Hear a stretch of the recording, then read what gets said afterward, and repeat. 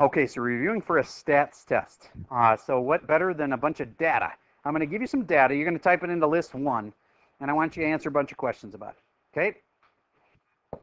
26, 27, 28, 28, 29, 30.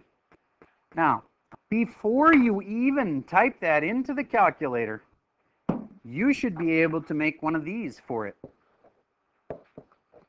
That is called the 5-number summary.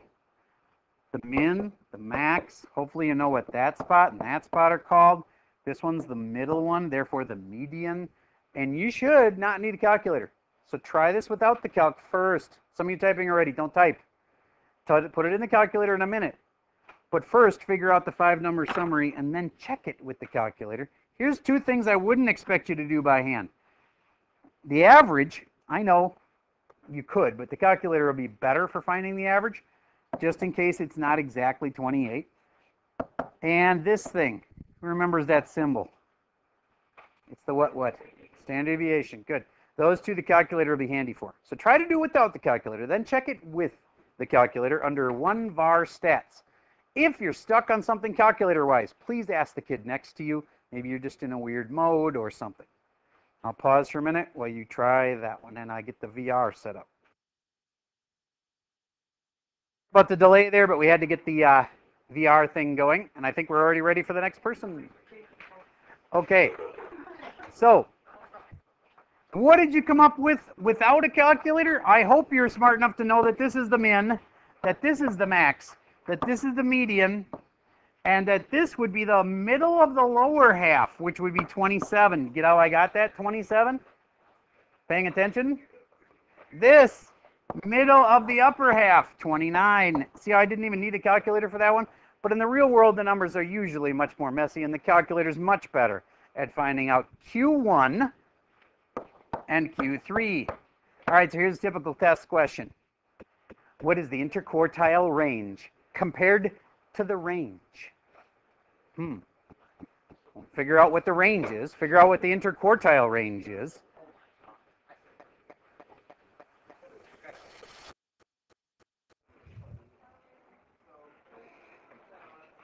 Okay.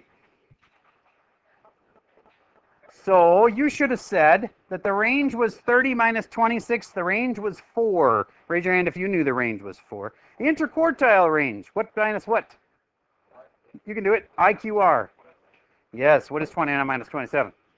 2. All right, good. Next question you could be asked is, what percent of the data is between 27 and 29? Yeah, this is 50% of the data is going to be from here to here. The middle 50. All right. Next, what percent of the data is above 29? 25% of the data would be between here and here. Very good. All right, next, the average X. What did you get, sir? Can anybody verify that X with the bar was 28? Okay, good. And then what is the other little funky symbol there? What's that called? You remember? This thing. G. That's the SD. You remember what this stands for? Yes, it's those things, how far apart they are. The standard. There we go. Standard deviation. And what was it in this case? 1.29. All right. So then, what if you go 1 standard deviation above normal? There's a z-score for that. Do you guys remember what z-score is? All right, you're about to. Here is a problem where it's a z-score question. You are in this data, and you personally have a 27.5. Okay, we don't even know what this could be, like how tall you are in centimeters, although that'd be really short. Or it could be, anyway, we don't know what the data is, but you have a 27.5. What's your z-score? You know the average, you know the standard deviation. If you had a 27.5, figure out your z-score. I'm going to pause for a second while you try that one. Okay. So here's what we have. 27.5 is your score. You subtract off the average. The average in this case was 28. And then you divide by the standard deviation, which is 1.29. I don't happen to have 0.5 divided by 1.29 memorized. What did it come out to be? Yes? Negative 0.39.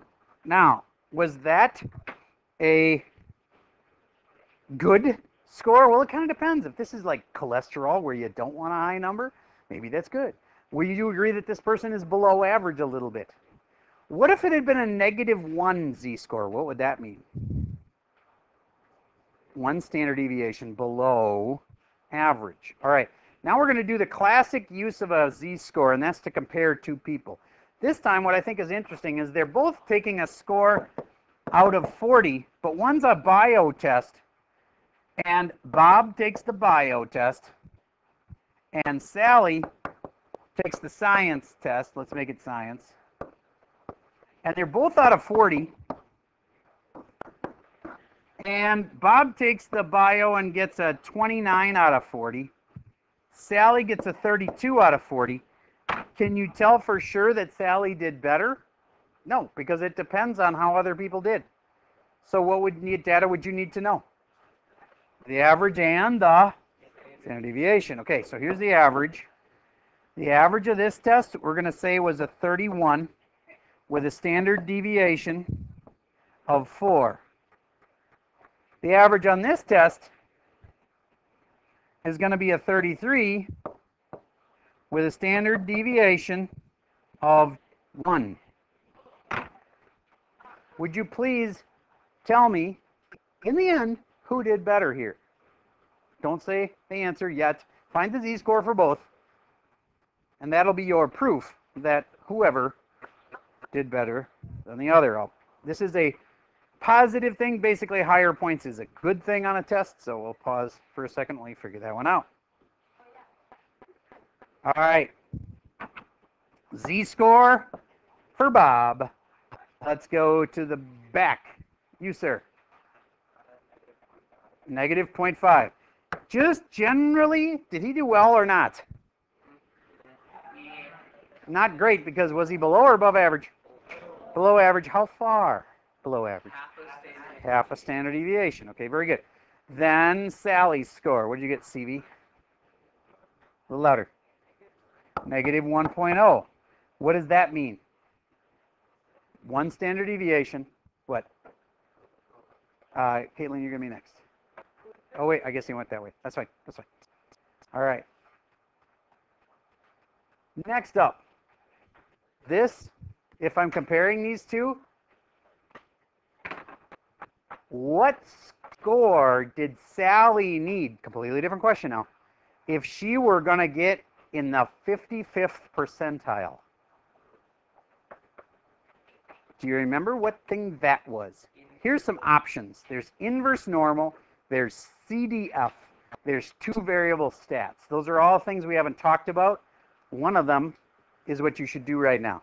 What should Sally get in order to get 55th percentile, which would be a little above the middle?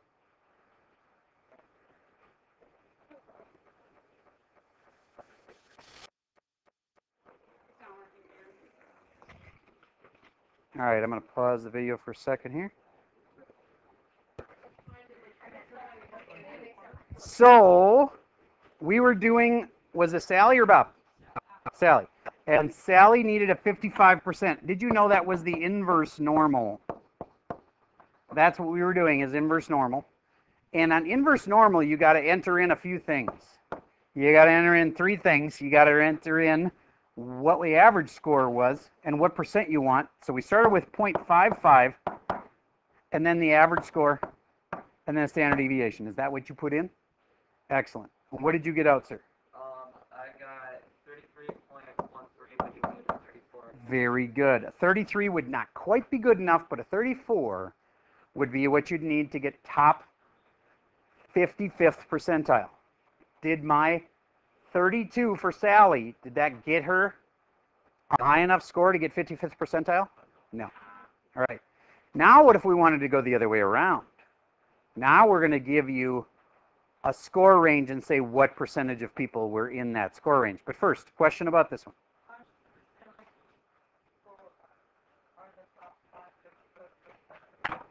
Okay, if you wanted top 5%, that's a very good question. Top 5%, you would have put 0.95.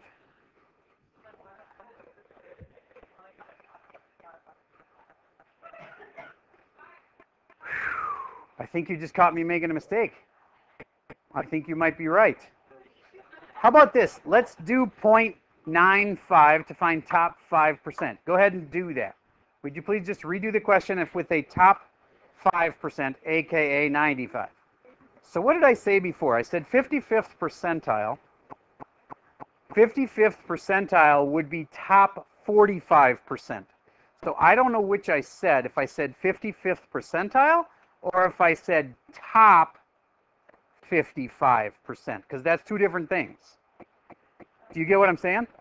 I think I said 55th percentile, but if I said top 55th percentile, that would have been wrong. But anyway, 55th percentile, you can do like I just did. So this answer was right. I might have said it wrong. Back to the 95th percentile, which would be the same as top 5%. AE, what'd you get for that one? 34.64. So you'd need a 35. Very nice. Okay. Any questions on that one? Anybody can verify that answer? Just making sure. Okay, good.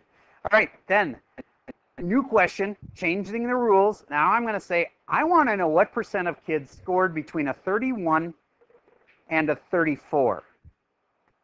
That's going to be a lot of the kids. A lot of kids scored between 31 and 34. You know how I know? Because that's right around the average where a lot of them cluster up. What percent of kids are between 31 and 34?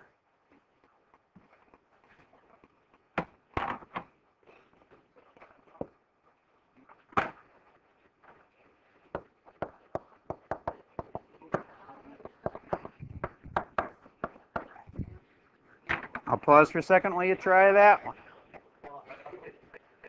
Okay, fix some more VR problems there. You ready? You should have done normal what? CDF. And the normal CDF on this thing asks you for a bunch of things. The low end, the high end, and the average, and the standard deviation. And then when you put in all of that, what did you get, Mr. H? Got this one done yet or not? I'm not trying to catch you napping. I thought you'd have it. Can anybody verify that? Okay, you had it and you already lost it. I understand. Okay. 81? Okay. Somebody must have this up on their iPad. Slash on your calculator still. What do you get? 82%. Can anybody verify 82%? Yay. 82% of the people would be in there. Why are they all clustered around that? Because that's the average and the standard deviation was very small, which means most people are right around that average. Does that make sense? Okay. Next, two variable stats. So just to keep you from having to enter this twice, we're going to leave this in your L1 list. Remember these numbers? Now we're going to make an L2 list to go with it. And it'll be decreasing like this. 48, 40, 47, 46, 45, 44, 43. I'm hoping that after you enter this, you will be able to find for me the average point. That would be the spot in the data, which is the average X and the average Y. You would get that under 2 var stats. And once you find the average point, you should be pretty close to being able to find the linear regression. And that linear regression looks kind of like this. It's totally not going to be a 2, and it's totally not going to be a 28.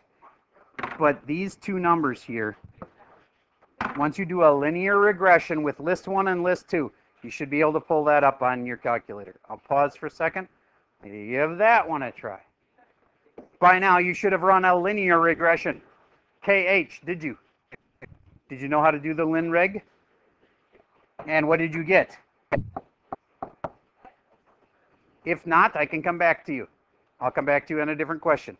KU, did you do a linear regression yet? Yeah, I didn't get some R. Oh, I don't need an R value, but if you were going to get the R's, by the way, you set the diagnostics to on. Some of you can do that in your mode. Some of you need to do it under the catalog menu to get your R value. Okay, but back to, let's not worry about the R value. Can you tell me what the A and the B value? I wish it was called M and the y-intercept. You know, y equals mx plus b, but they call it y equals ax plus b. So what's your A value, KU? Plus, what's the y-intercept?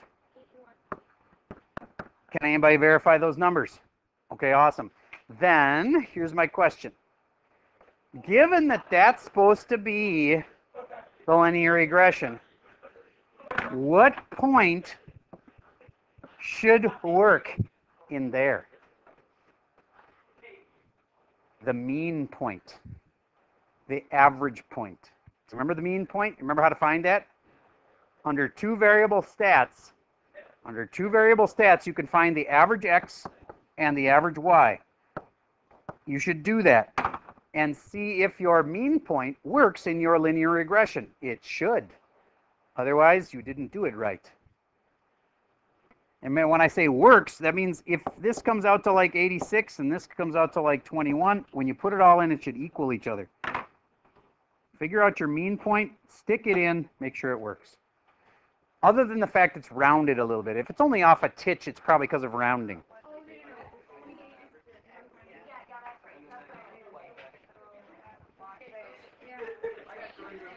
Okay. What was the mean point? There's two numbers for it. The average x is 28. Can you tell me the average y? That's on that two variable stats thing. You want both. To get the average point, you got to have the average x and the average y. Can anybody verify 46? Okay. 45 point, oh, you're probably just a rounding issue then. 45.5, did you say? All right. So there we go. There's the average point. You know what should happen? When you put that in here, the x goes here, and the y goes here. It should work. This is one of the only points that will work in this equation. The other points should be close to that line, but not necessarily work. All right? All right. Now let's do some more analysis of big sets of data. So that's kind of like the simple stuff. All right, you need to put that video away. That's all neat, but I need your full attention right now. Okay. So if I give you a graph like this and I ask you to compare these data sets from their little picture, if this is class A and this is class B, which group did better? Let's say this is a test where higher scores are better. Which group did better on average? A. Why? Why do you think it's A? Okay, who's next? You're supposed to come and get the next person and get them. Okay, there you go. It's not group A. Group A did not do better. What group did better? Group B. Why? How can you prove it? They both had the same max score, but does just one kid mean that the group did better? No. So if you're judging that maybe this is like a tiny bit further over than this, that's not how you should judge.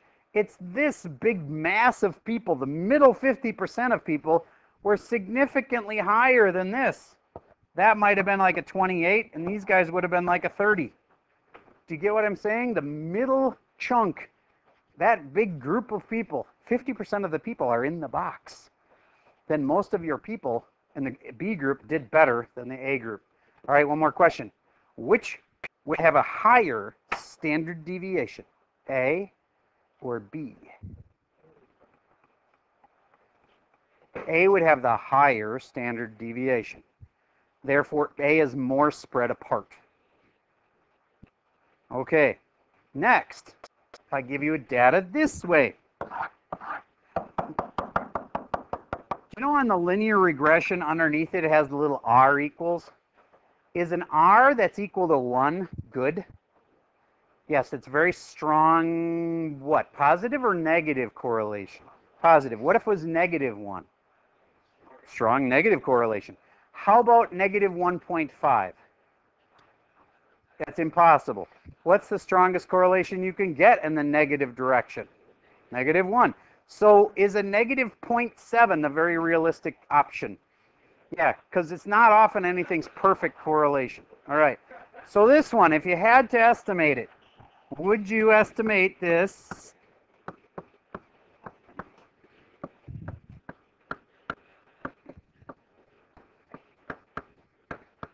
Would you estimate this to have an R value closer to 0.2, 0.8, or negative 0.8? Don't say it, write it down. R value 0.2, 0.8, negative 0.8.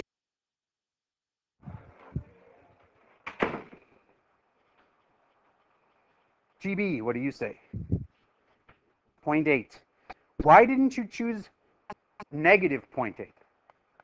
Because this one's going up as you read from left to right. You are correct. There were only two choices you could have picked, 0.2 or 0.8. And 0.8 is a lot closer to 1, and I'd say this is that's the best call. This is closer to a 0.8 than it is to a 0.2. Okay, next up. This linear regression. Is it possible? Yes or no?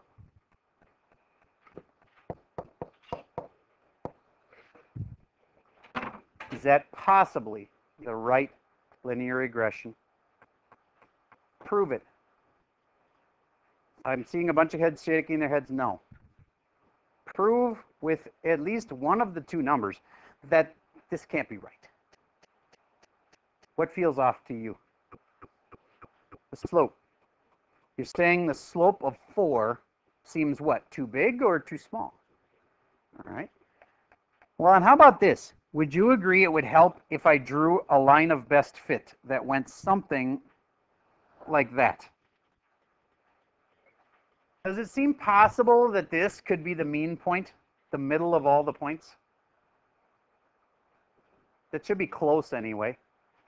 It's kind of average between this and this, and it's kind of average between this and this. So that, yeah, that could be the mean point. And then the line of best fit goes through that.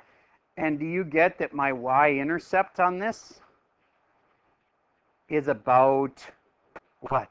What's the y-intercept in this one? The y-intercept's more like 10. So this one's y-intercept of 2, that's not possible. Okay? All right, so this was out because of that, for sure. And let's say it's 10. Now, is the slope possibly right?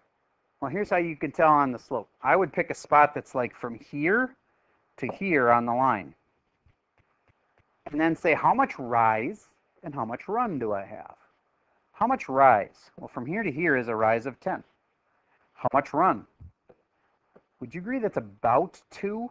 It's not perfect, but about 10 over 2. So that's 10 rise from here to here and 2 run. What's 10 over 2? 5. So 4x wasn't actually that far off on the slope. So that actually was a plausible slope, but the y-intercept wasn't feasible. All right, let's try another one like that and see if you process this one a little bit better. I'm going to change it up. This is numbering by 5s now.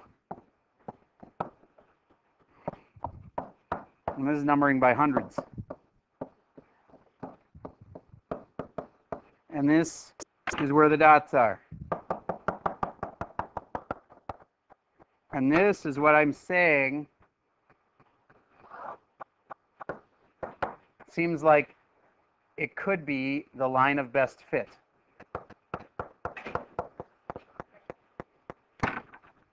Possible or no way possible? Prove it. What's one way it's no way possible? The y-intercept.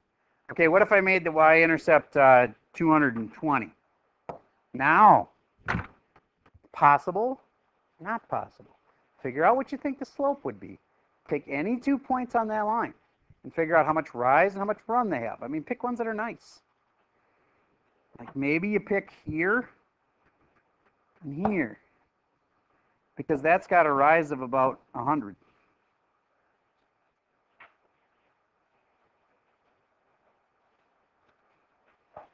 Do you get those 2 points would have a rise of 100, but a run of about 2 notches, which is actually how far?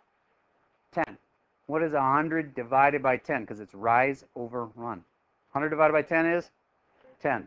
So this was a little too small for a slope also. Should have been, if they'd have said 8, 9, 10, 11, or 12, I think it'd been fine. But this was way off. Was way too small of a slope. You're getting how to read the line of best fit. All right. Is this data closer to an R value of 0.2 or 0.9? What's it closer to? 0.9. It's pretty close to 1.0. 1.0 would be in a nice straight line. If you are interested in this kind of thing, I saw a perfect straight line going across the sky on a video. It was when Elon Musk's company just launched 60 satellites out into space out of the same rocket, and it was pretty cool. The light, I'm pausing for a second here. Okay, so what if I said this? I think the mean point is about 15,350. Do you think that's possible?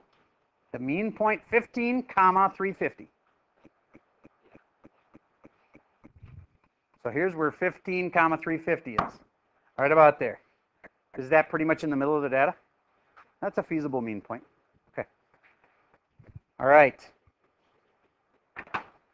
We've covered pretty much the topics that we had. Now it's up to you to study. How are you going to study? There is a review worksheet and a key for it. What I would do is do every problem of it. This is your last test. This is the last melon. You don't want to really be doing a retake. All right, at the same time you're supposed to be studying for the finals. It'd be much more efficient to be studying for the finals instead. So I would recommend studying tonight for this test. Okay? And how would you know if you're doing it right? All those review problems are specifically made to help you prepare for this test. So I would strongly recommend doing all of them. And if there's any that you're confused on or get wrong, you look them over really thoroughly. Tomorrow morning and the next morning are both mornings you could get morning help. I'll be here, but not until mass time tomorrow. Be prepared to submit that worksheet. That worksheet is assigned. If you are in such a position as you have not missed any homework assignments, if you had missed it, it wouldn't be the end of the world. So that's all I have for the video for today.